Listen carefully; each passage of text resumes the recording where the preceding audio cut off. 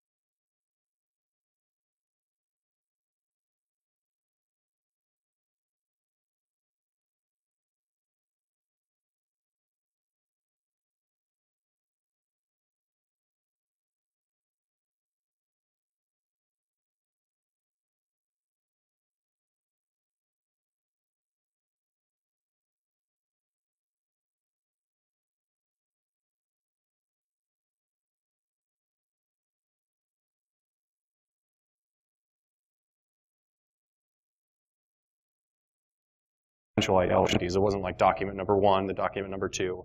It was just a random number that was being generated, right? And it was a fairly large random number to where you wouldn't want to be able to brute force that. You absolutely couldn't brute force it online. You couldn't send like a request every single time. And he was just using like the standard insecure random number generator. And so this is normally where as a penetration tester, the finding ends. We say, well, the random numbers are being generated insecurely, and maybe if we had a tool to actually break this, then we would, you could theoretically grab everyone's documents. And I thought that's something we could do. It seems like a reasonable sort of thing. And then kind of spent a long time searching for such a tool, and it turned out that nothing actually existed. There's a lot of cool tools that are proof of concepts that do one very specific thing with random numbers that break them, given an entire set of assumptions that are not really usable in the real world, that can't actually be used to break real web apps or applications generally. So we wanted to make something that was actually very practical, something you can use to break real websites using real random number generators that aren't some trivial ones that are made just to kick over. These are actual generators that are being used by all the major frameworks. And so that's how this whole sort of thing came about. Yeah, and then probably about 6 months later, I needed to do the same thing in a Ruby web application. So Dan sort of started the project, and then I came along, and I'm responsible for a lot of the threading and the addition of a couple more PRNGs and stuff like that. And we've been collaborating on it for a while now. So. Okay, we'll get into a quick demo just to show you what it looks like, and then we're going to talk a little bit more about it. About how it all works and that sort of thing afterwards.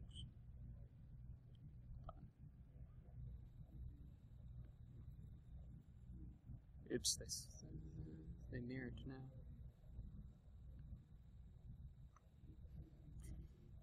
It mirrored suddenly? It mirrored it, yeah. Okay.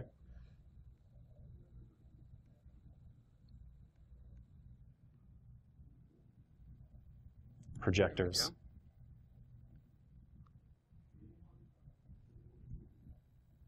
Okay, so we have some output here from the mersenne twister, which is the one that we're going to be demonstrating here. This is the direct output of the mersenne twister. A lot of times, this will be the basis by which a password is generated or something like that. So, but these actually are also not sequential outputs, or I don't believe they are. These are just several outputs that we've gotten from any application which uses this random number generator.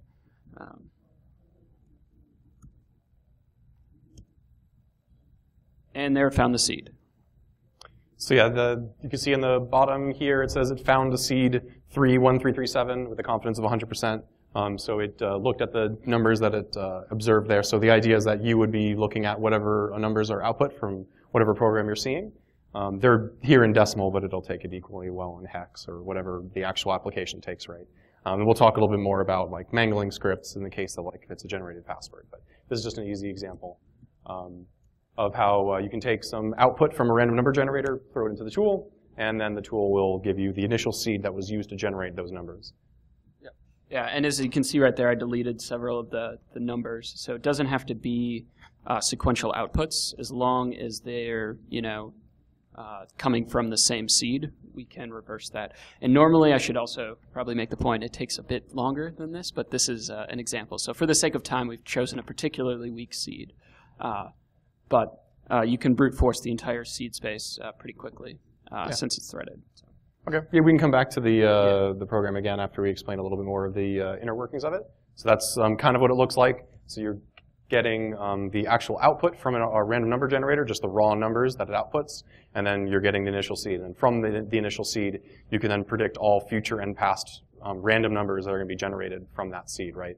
So if that's a password, then you're going to be able to get everybody's randomly generated password. If it's a document ID, you're going to get everybody's documents, et cetera, et cetera. So it's going to be dependent on the context in which it's used, but this sort of thing is obviously almost always a very important thing from a security standpoint.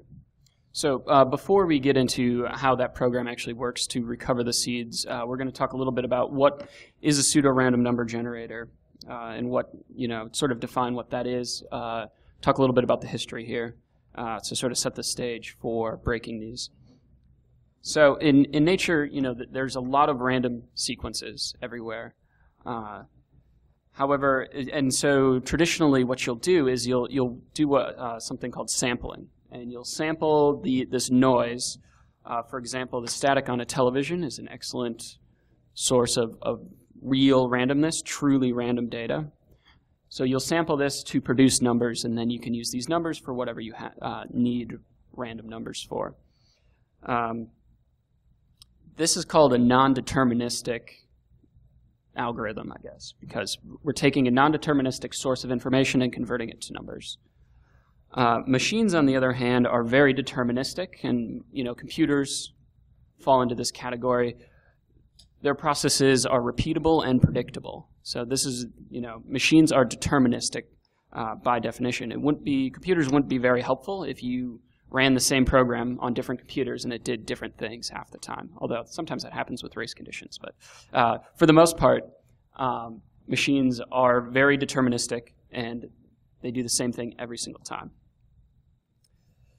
So the first random number generator was actually developed for the ENIAC for calculating certain equations related to the development of the hydrogen bomb by someone called John von Neumann, a mathematician who was working on it at the time. And basically he needed to repeatedly do calculations related to the hydrogen bomb.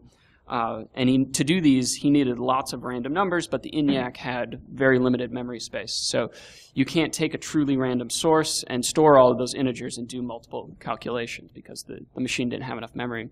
So he developed what's called the middle squares method. And this is the first random number generator. There's a lot of different kinds of random number generators. This is just the first one. And that is you take some truly random value called the seed, and you simply square it and output the middle. This is where it gets its name, the middle squares.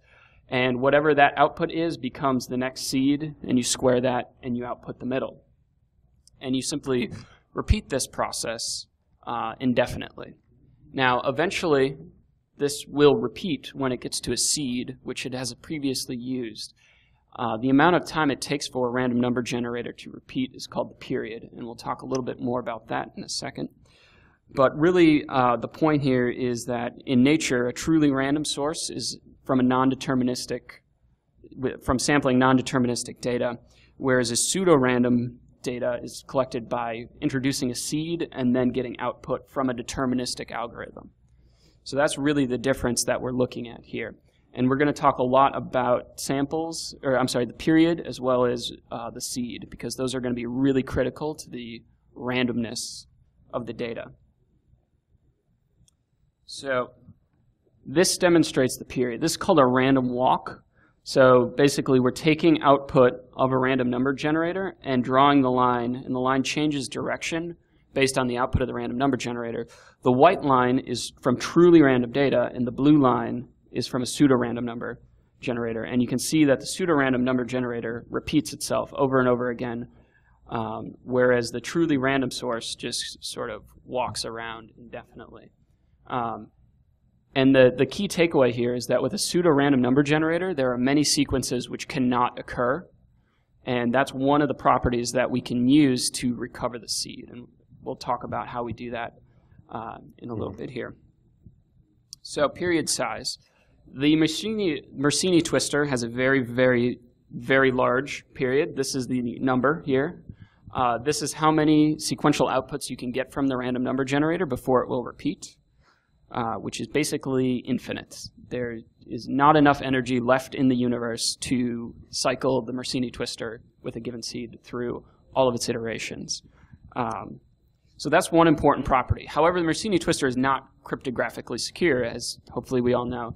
So the period size isn't everything. Even though this has a very large period and it creates very good randomness, it's not suitable for cryptography. That point actually is worth emphasizing as well, actually, that the depth of any random number generator is, for all intents and purposes, infinite. Like, even though, strictly speaking, given enough time, this could, like, repeat, right? Like, for all intents and purposes, it's infinite, right? So given a particular seed, and you say, just generate me random numbers, it'll just keep on doing it functionally infinitely. So that's going to be a challenge of ours, as we'll kind of describe a little bit later. Okay. So now let's say we have a random number generator, and it has a very large period, which will never repeat, and we get a bunch of output from it. How can we determine whether or not that output is good randomness, right? We're using a deterministic algorithm to simulate non-deterministic data. So how can we sort of evaluate whether or not they have, similar properties? And it turns out that we can actually do this using something called the Die-Hard tests. That's actually its name. Yeah.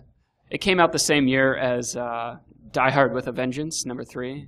Although, personally, I like Live Free Die Hard the best. I guess that's why we're not actually sure that's why they called it that. No, but it's a we'd like to think.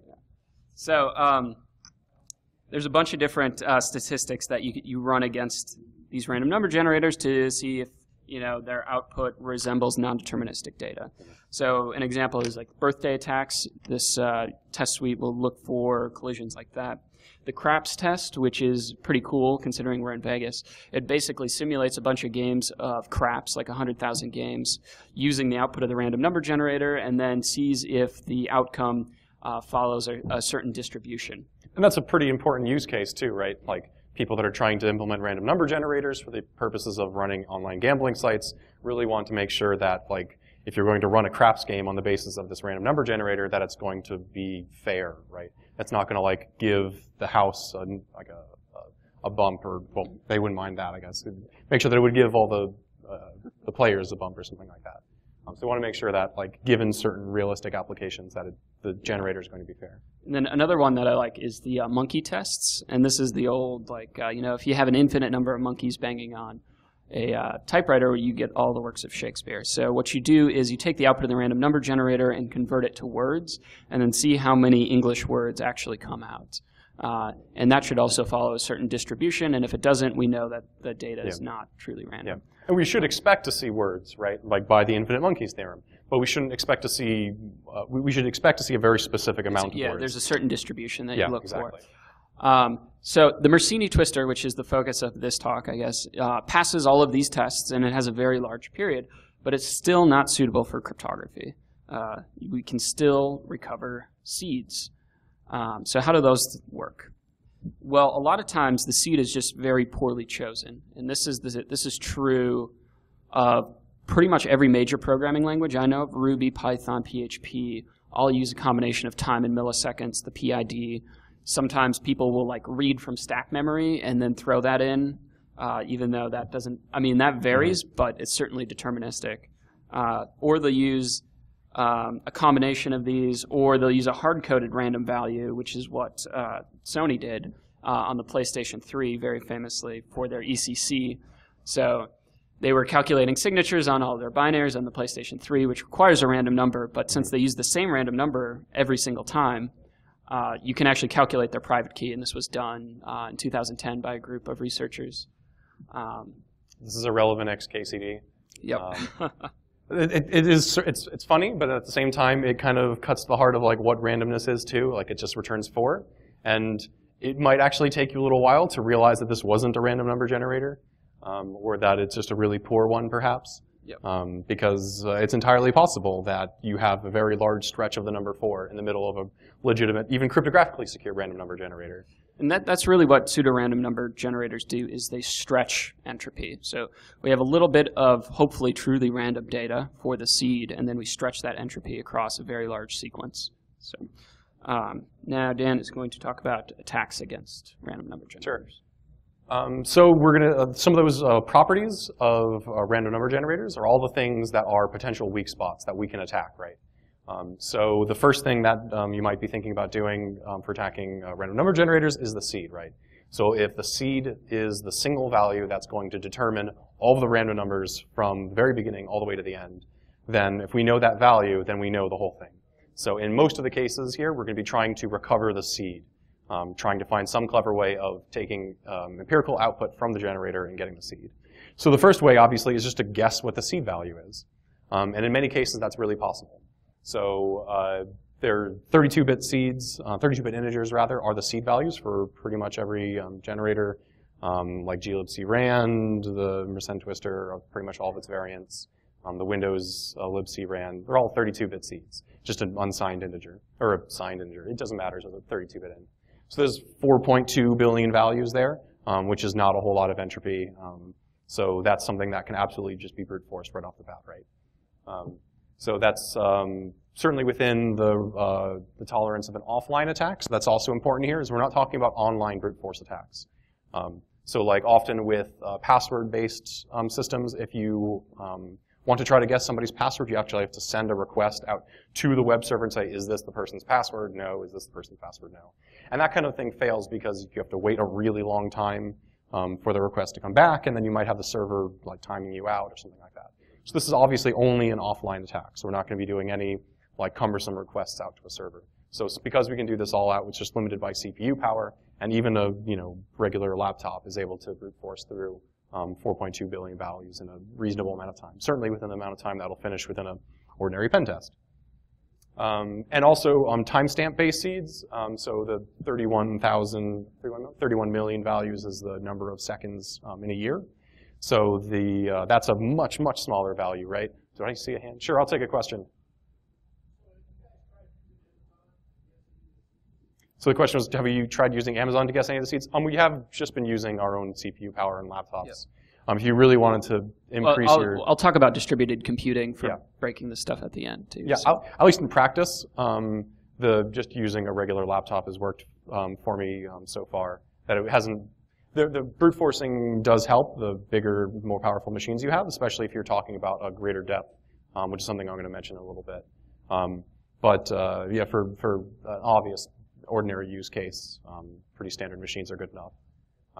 So yeah, timestamp-based seeds, especially like Unix timestamps where it's 1 per second, is very, very easy, right? Even if you know the broad uptime of the server, which, by the way, is often given to you in HTTP headers, like the uptime of the server, you can have a pretty good idea of what the timestamp is going to be that was for the generator. A lot of times it also give you, the web server will be very helpful and tell you how long it took to process a request. So you can start with the HTTP response time and then count backwards that many milliseconds or whatever. And if the seed is based on time, it's going to have to occur within that time frame. So it's very easy to narrow down the seed. And even some of the other values that we talked about, like process IDs, things like that, are not very random at all. Process IDs tend to be very short. If you ever just look at a random process ID on your computer, if they're a very short number, you can enumerate all through not all possible process IDs, but through all extremely likely process IDs very quickly. Weakly or poorly chosen seeds are the #1 way to break a random number generator. Yeah, we provide an easy framework for doing that with trying to match as many different algorithms as possible. So we're going to talk a little bit about here the actual algorithm that's used to check whether a particular seed is correct or not. So we have a set of given numbers. So here they're just 2-digit numbers. In reality, they're going to be much larger than that, but this is a good visual aid right here. So like 42, 61, 27, etc. In case you couldn't read that. We're just going to say these are our given set of observed numbers from the random number generator. So suppose you're on some site and you see those are the document IDs that are getting thrown out from some website that's, storing documents online. So we try a seed. We just say we're going to try seed number 100, right? So we calculate what the random numbers should be one by one, and compare it to the head of the list here. And I'll have a little animation in just a moment. If it matches, then you move to the next number, and you can just continue until matches have been found. So this has a great property, which is that it doesn't matter if our numbers are out of sequence. So here you can see. Let's see, can we back? Oh, is it just going automatically? Okay. Go back. Yeah. So suppose we have 42. So the top line is our observed numbers, the numbers that we've just seen from whatever website we're attacking, and so the bottom numbers are the random numbers that are being output by our generator, right? So for any particular seed. So what we're going to do is we're going to try getting the first number. The first number is 45. That's not the right one. The next one's 33. Not the right number, right? 42. Aha, we got the right number, 42, right? So that's a hit. So now we look for the next number. So 97 is a miss. Didn't get anything there. 61. Aha, that's a hit. So we move on ahead again. So then we say 27. That's another hit. So we move forward a little bit. 75. We get another hit. Our error's a little bit off for some reason. 49 is a miss. That's not a big deal. We just keep moving. Like 51 is another miss. 89, there we go. There's another hit. And then you keep on going until you get to the end. So what's notable here is that this means that the numbers that we observed from the website, right, the top number, are not sequential. And so that's a really big deal for making this attack realistic, making it weaponizable. Because if you're grabbing IDs from a website that's live, then chances are you're not the only one getting values from the generator, right? There might be just other users that are going to be, getting other random values from this thing. So like in the middle there's going to be this entire chunk of somebody else who uploaded a document. Now that's their number, right? So requiring sequential numbers, we try to avoid at all costs. So that's something that we do here with this, quick little algorithm.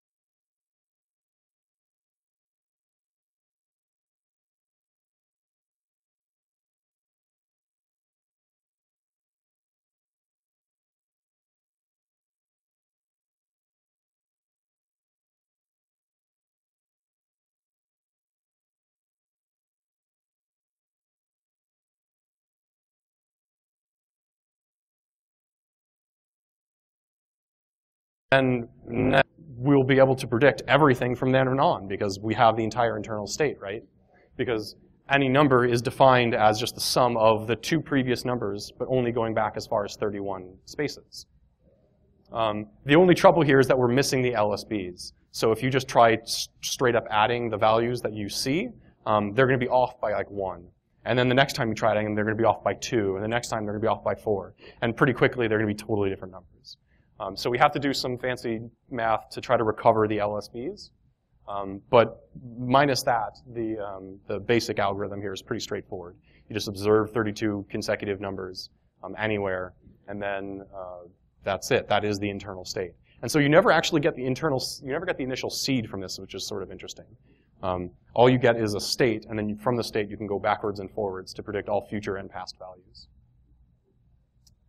So grabbing the least significant bits, there's kind of two methods that we use. There's the guess and check, where you take the internal state, you assume that all the LSBs are 0, right? And then you just see how well does that predict all the numbers that I've observed. And so you get some measurement of how well that predicts my random numbers. And then you try flipping a bit and see if that improves or makes your prediction worse. And if it made it better, then you keep that increment, right? So that works somewhat well. And then there's the Boolean algebra way, which we also do, which is, I think, a little bit too mathy for this. It would be really long. But yeah, the LSBs are essentially like a big Boolean equation where you know that these two values have an OR relationship, and it also has an XOR relationship, and these two numbers have an AND relationship, and so you can just map that out and take care of it like some giant Boolean equation.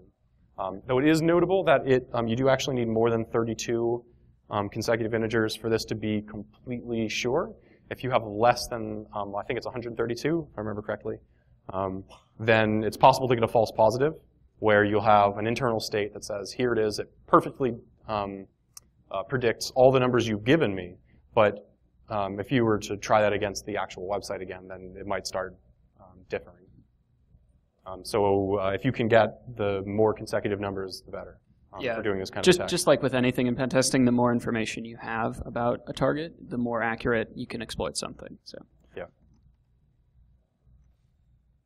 All right. So the core application is written in C++. I much prefer Python to C++ and C, just because it's more fun and I don't have to worry about like memory and stuff.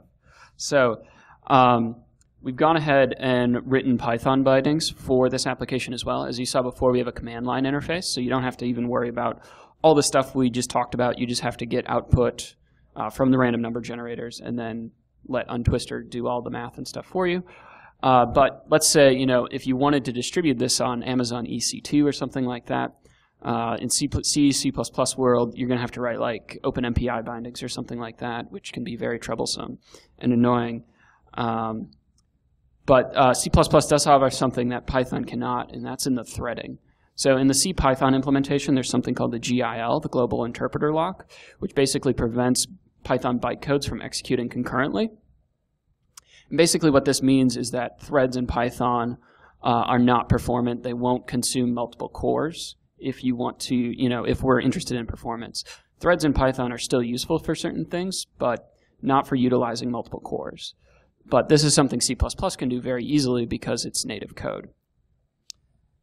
So what you can do is, and this is what we do in untwistor, is you basically define a Python interface to your C++ code and suspend the Python execution and then let your native code run and then restore the Python thread state after you're done. And this allows us to call a Python function which executes C++ code on multiple cores, but we get back a Python object and it's completely transparent to the Python code.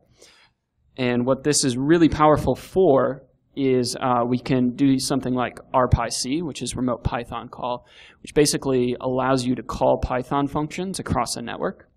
And so basically we can set up a server with multiple nodes, call a single Python function which will execute C++ code on multiple threads across multiple machines, and it just looks like a normal Python function.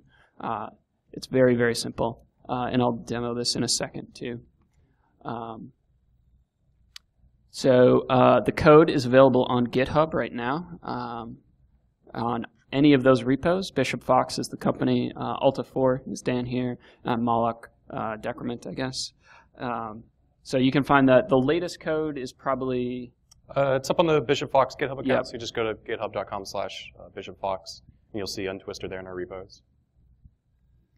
So Well, the Python bindings are also worth mentioning for output mangling.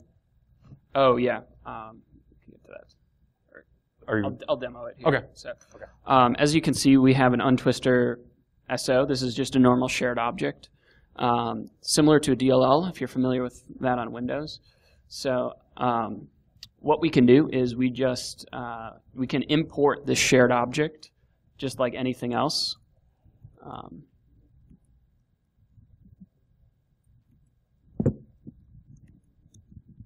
So we just actually imported that shared object, even though it doesn't contain any Python code. It's just a C++ shared object. And we even get like doc strings and stuff which describe it. It's just like a normal Python function. And we can... So this is a test script which is equivalent to the command that I ran earlier. And as you can see, this is all the code that we have, and it just looks like normal Python code. But when we run it, it actually returns a Python object, which is a list of tuples with the seed and the confidence. So we can manipulate those just like any other Python object, even though we're calling C++ code. And the C++ code will actually throw Python exceptions too. So if there's a mistake or something, the C++ code will throw a Python exception, and we can just have all of the logic for that handled in our Python code, and we don't have to write any C++ code and like have to worry about recompiling stuff and then linking it against the proper libraries and whether or not we're performant or not. It's all handled by the C++, and we maintain multiple threads of execution with this model as well. So the confidence levels, I think, is something we didn't mention that bears mentioning. So the confidence levels are based off of how many of the correct hits we got. So we have an initial set of observed values, right? And perhaps we just didn't go deep enough or something like that. And we observed half of the values, but then we didn't see the second half, right? So we say, well, we're starting to get like right values, but we didn't get all of them. So it might have like a confidence level of, say, 50%. So if you see a confidence level of 100%, that means we, in fact, predicted all the observed values. So the confidence level is sort of what it might sound like. It's kind of how sure the program is that this is the correct seed. And you can set that to various thresholds if you want to be like, only give me outputs that are 100%, or maybe if you only get a couple of outputs, then that's good enough for me. It's also worth mentioning that in a lot of interpreted language, while the underlying system may use something like the mersenne twister, you're not really calling, so for example, in Python, the Python rand function uses mersenne twister, but Python doesn't have 32-bit integers, right? Integers in Python are arbitrary precision, so there's actually like some XORing and stuff that happens when you call like random.randint, which returns a random integer between a certain range. So in the field, you may need to add logic in front of or behind the actual brute forcing of the seed. And that's another thing that this Python interface is really good for. We're also going to pretty soon we'll have support for tamper data scripts. So you can define a Python callback to manipulate the output before we compare it against the list of observed values. And that's how you can break that like random.randint sort of stuff. So. No. I guess that's about it. Yeah, we have our contact information at the end of the slides here. I guess it bears mentioning that we're hiring, so if you ever felt this was super cool and wanted to work, then that's worth it. Then we'll take questions. A question? I've got a microphone. Hold on. Okay, good. This will be better than me having to repeat, probably. You mentioned that the depths can be selected by the person running the script. Yeah. In your experience thus far, what kinds of depths have been typically required to get various levels of confidence in the data returned? Yeah, I think that in the instances that I've used this for actual pen tests, have been on like test environments, not like live production machines that have been running for a really, really long time. So the depths have been pretty short. So like, 10,000 or something like that has been pretty sufficient. So this, on a QA environment, that's not going to get a whole lot of traffic. And of course, dependent on the context. If you're doing things like password resets, and that's a pretty uncommon thing. That's not going to happen very often. So even on a production system, you're going to get, maybe a few dozen or something like that a day, depending on the size of the site. So it's even hard to give you a ballpark. But on something that might be like, if you even just visit a page and then that, gets a new random number, then that's going to happen like all the time. You might be getting tens of thousands of hits per hour, or I don't know, right? So that it's really hard to say, for instance. But yeah, in the instances that I've done it, on non-production systems, on relatively quiet boxes, like 1,000, 10,000 is pretty sufficient. And that's something that's enumerable on a pretty ordinary laptop too. So. I was just curious what the Moloch affiliation is. Is that just a name you guys made up, or is that the AOL packet capture? No, I had it before AOL, for the record. It's a reference to Buffy the Vampire Slayer, which is a TV series, and there's a demon that gets uploaded to the internet. So. And my name is a reference to a hotkey that makes your programs go faster. You should try it sometime. Yeah, with all these random number issues, wouldn't it make sense to just always use secure random number generators, or are there serious performance issues? And there's recently been a debate that Linux should get a random number syscall. Yeah. So do you think this will change things? And because I think it may just make sense to say all programming languages should always use secure random number generators, and we are done, and we don't have this problem. Yeah, that's a really good point about I actually saw the patch file for that, the Linux kernel system call for like get random numbers. I think that's a great thing because in many cases people want to do the right thing. Like they want to use secure random numbers like on their embedded environment or something like that. But then you just have a logistical programming problem of like how do you actually get it? You want to read from dev urandom, but like maybe dev urandom doesn't exist in your system, so you try like dev random, but you really shouldn't be trying dev random. Maybe it's in the proc file system, or who knows, right? Like what do you do? So there's a lot of, like I think OpenSSL had a famous problem where like they tried all these things. They tried like dev urandom, then they tried dev random, and then they tried something else, and eventually defaulted down to something like really horrible that's like wasn't random at all. And that's where the stack memory came from. Exactly, right.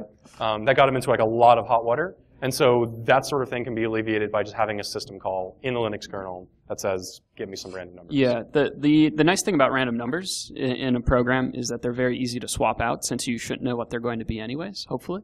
So yeah, it really does, I mean, for probably like 99% of the use cases of random numbers in applications, you can use cryptographically secure random number generators. It's just that developers aren't aware of the problems with like default rand or random in Python and things like that.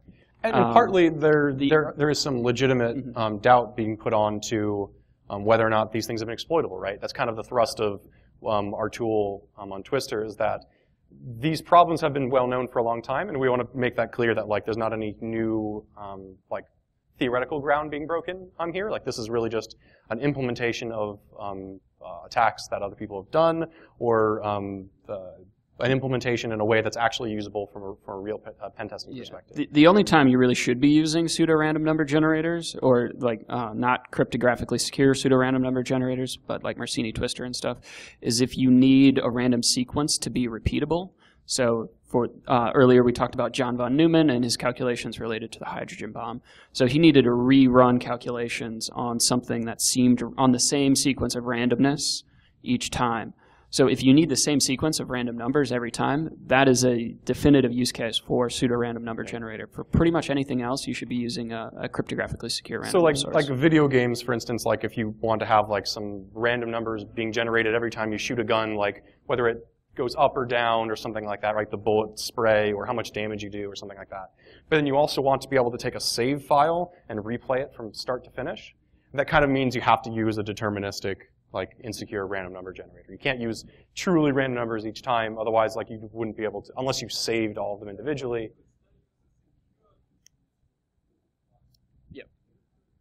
Yeah.